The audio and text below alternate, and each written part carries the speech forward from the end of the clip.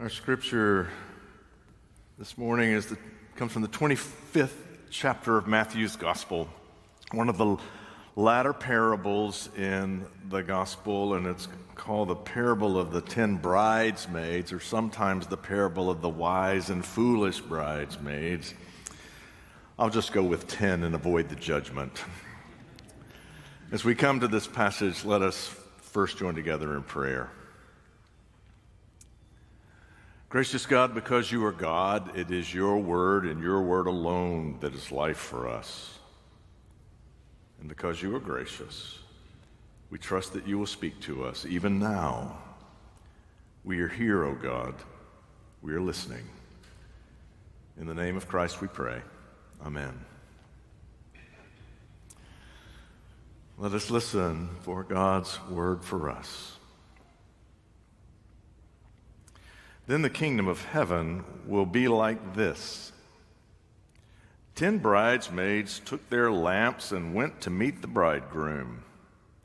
5 of them were foolish, and 5 were wise. When the foolish took their lamps, they took no oil with them, but the wise took flasks of oil with their lamps. As the bridegroom was delayed, all of them became drowsy and slept. But at midnight there was a shout, "Look, here's the bridegroom, come out to meet him." Then all of those bridesmaids got up and trimmed their lamps. The foolish said to the wise, "Give us some of your oil, for our lamps are going out." But the wise replied, "No, there will not be enough for you and for us. You had better go to the dealers and buy some for yourselves." And while they went to buy it, the bridegroom came, and those who were ready went with him into the wedding banquet, and the door was shut. Later the other bridesmaids came also, saying, "Lord, Lord, open to us." But he replied, "Truly I tell you, I do not know you. Keep awake, therefore, for you know neither the day nor the hour." The grass withers and the flower fades, but the word of our God shall stand forever. Amen. I didn't think through the emotional risk of reading a parable about a wedding gone wrong just a few weeks before my own daughter gets married. We have been looking forward to her wedding for over a year now, and it's just weeks away. Last year, just after Sarah and Ryan were engaged, they came to visit us. It was a wonderful visit. They live in Dallas. They came to visit us. During that time, she said, "Hey, Dad, listen to this band." She pulled out her laptop and pulled up music a band was playing. I said, "Oh, they sound good, Sarah." She said, "Oh, good. I'm glad you think so, Dad. We want to hire them for our reception. You know, a band's so much more engaging than a DJ." I said, "I completely agree." She said, "Oh, good." She said, "We're trying to decide if we should get the horn section. That's a little more costly to add the horn section." I said, "Well, the horns sound excellent." She said, "Oh, good. I'm glad you think so." I said, "Sarah, here's what your mom and I are going to do. We're going to give you X amount of money for your wedding. You spend it any way you want. It's your money. You don't have to check in with us at all. We're going to give you X amount. You spend it how you want. If there's any left over, you can keep it." The next morning, I said, "What'd you decide about the horn section, sweetheart?" She said, "Oh, Dad, we're getting a DJ."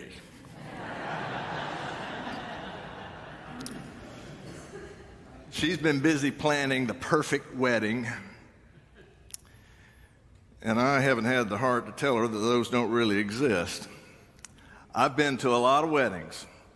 One of the things I know is that they don't always go perfectly.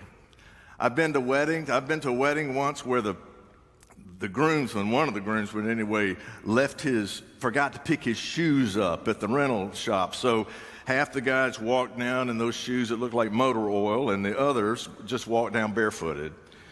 I've been to a wedding where the father of the bride stepped on the veil. You know, it was on the floor, and when he turned around, he stepped on the veil and pulled it right off of her head.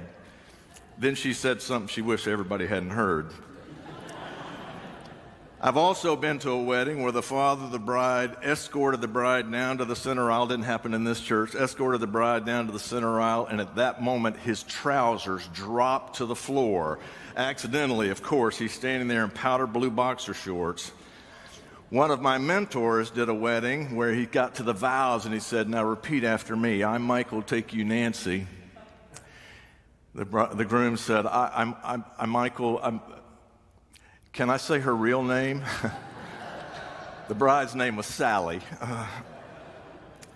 Not everything goes perfect at a wedding, and my daughter's busy planning the perfect wedding, so I haven't shared these experiences with her, but the thing I know is that as long as Ryan is there, and as long as she is there, it'll be perfect, even if other things go wrong. But I personally have purchased a new belt. What went wrong with this wedding in the story of Jesus is the groom was late. I've been to that wedding too. It's not a wedding you want to go to. The groom was late, very late.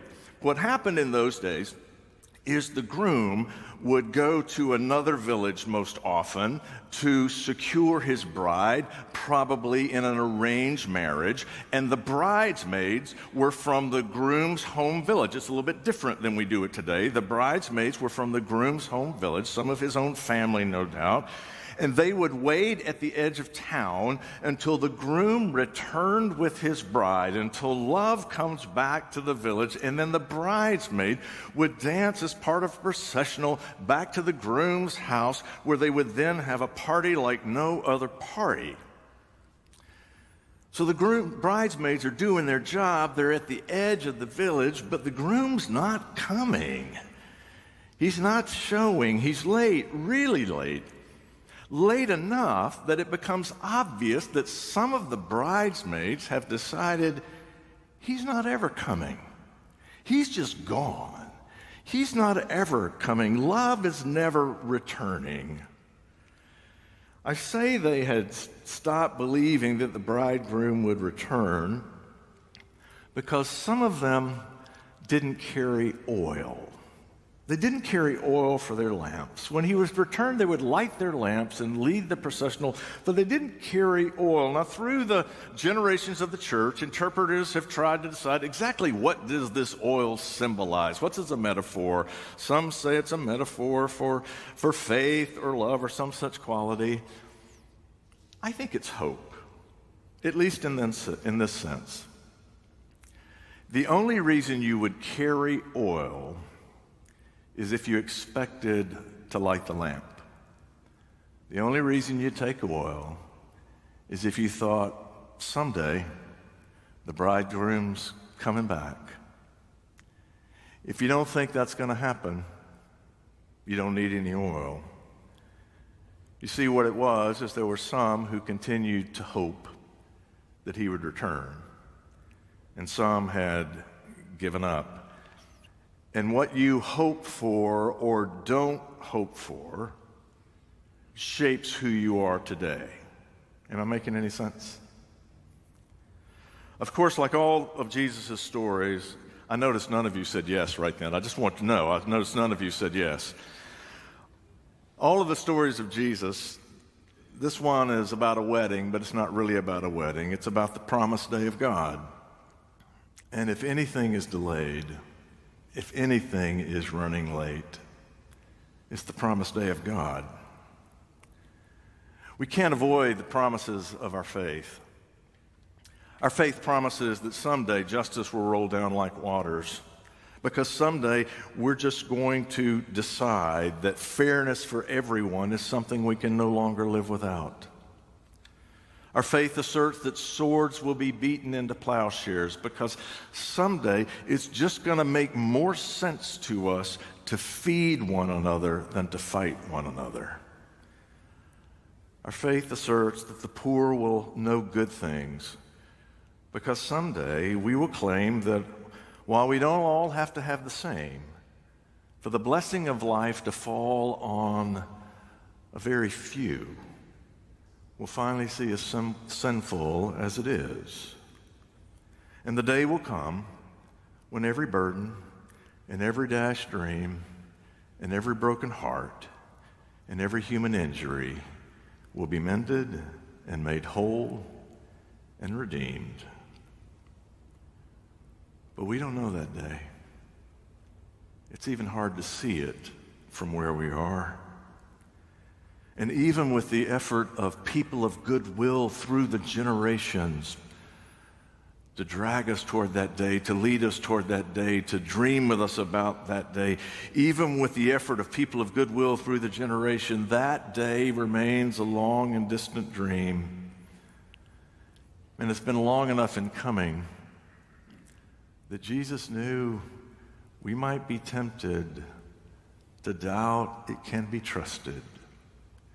We might begin to doubt that it'll ever come. The heart of the assertion that there is a promised day is this: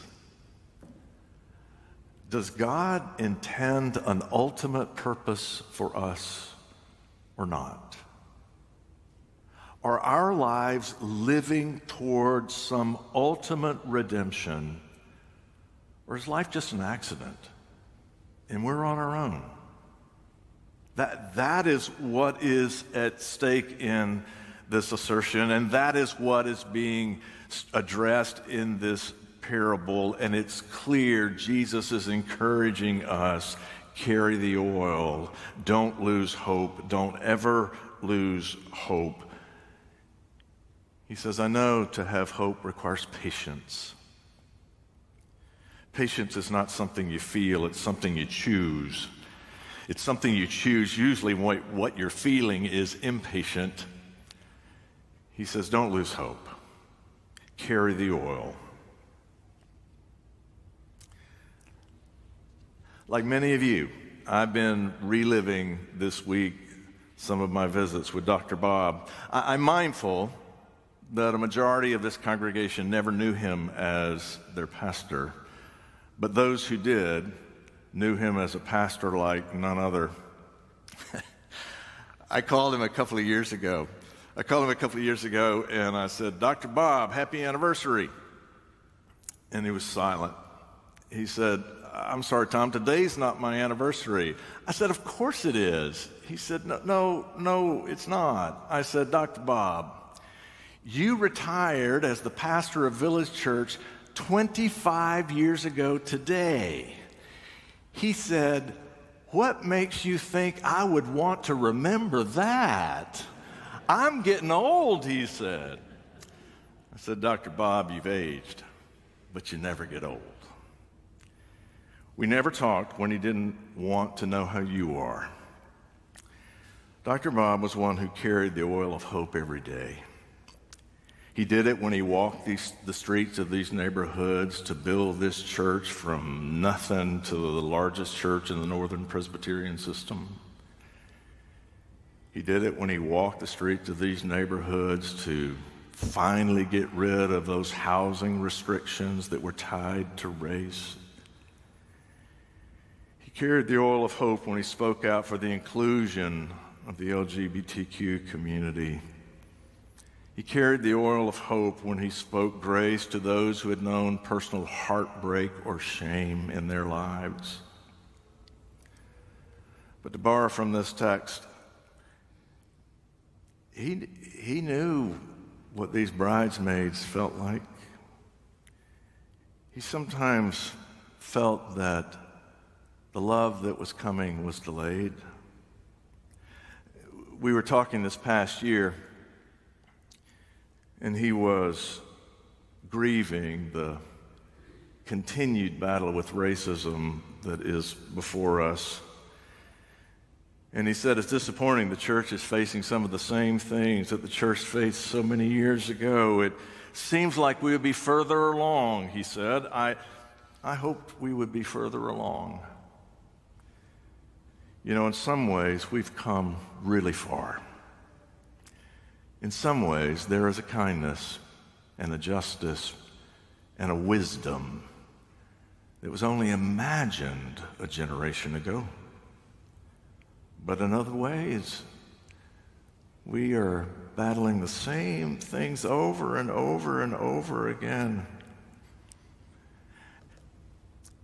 And for some, that might mean it's hard to maintain hope. For some, that might mean that it's easy to give up and just say that promised love is never coming. But I think that's the reason that we carry the oil of hope every day. We do the good that is ours to do every day because it matters. It requires patience. But when we trust that love is coming, that love that defines the world, that love is coming, it gives us courage to do the good that is ours to do today. And no matter how small it might seem, it matters. In the 1980s, I read about a kid named Ryan White. You may remember him. He lived in Kokomo, Indiana, and was a hemophiliac. He, in a blood transfusion, contracted AIDS. He became national news because the school system said he was not allowed to come to class. An early high school kid, ostracized from school. What I didn't know was a moment in the latter years of his life. He died as a young man.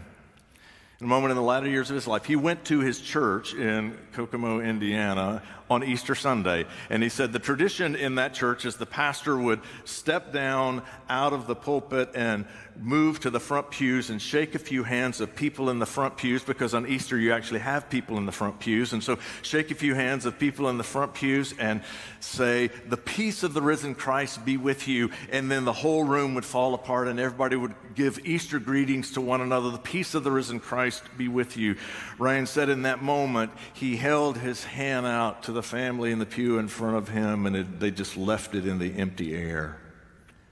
He says hands were going every which way and greetings were going every which way, but none to him nor to his family. No one could offer him peace on Easter. He said his family filed out of worship in silence, and then it got worse. Their car died just outside of the church parking lot. And they stood by the car as family after family, dressed in Easter clothes, drove by and no one would stop. Finally, a stranger pulled up and asked if they needed a ride, and they said they did, but they should tell him who they were. They said, "This is Ryan White, and we are his family." And the stranger said, "Okay, can I give you a ride?"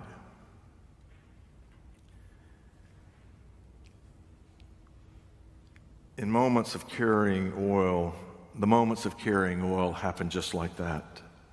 You can't anticipate them. You just know that each moment can be shaped by your faith. Every moment can be shaped by your confidence that God will be God, that God will do what God has promised to do, and it's our privilege to live toward that better day. My friend and preacher Michael Linval, he said of that moment in the Kokomo church, he said, "One thing mattered that Easter morning. The sermon didn't much matter. How beautiful the choir was didn't matter that much. God was not counting the lilies. In the moral urgency of the moment, the one thing that mattered was that Ryan White was offered the peace of Christ." We live in an in-between time. It's hard for us to imagine treating someone like that just because they have an illness. It's hard for us to imagine that now. That's progress. We are better, but we are not home. We are still living toward that day where every action is defined by love. And as Dr. Bob said to me this past year, you would think we'd be further along than we are.